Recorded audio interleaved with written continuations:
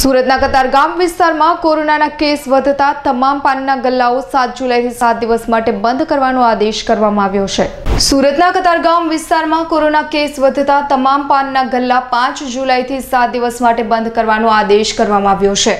સુરત મહાનગરપાલિકા કમિશનર બંછાનિધિ પાની કતારગામ ઝોનમાં પારસ શાક માર્કેટમાં વધતા કોરોના સંક્રમણને લઈને આજ પારસ શાક માર્કેટને ક્વોરન્ટાઇન 7 દિવસ માટે કરવાનો આદેશ આપ્યો છે।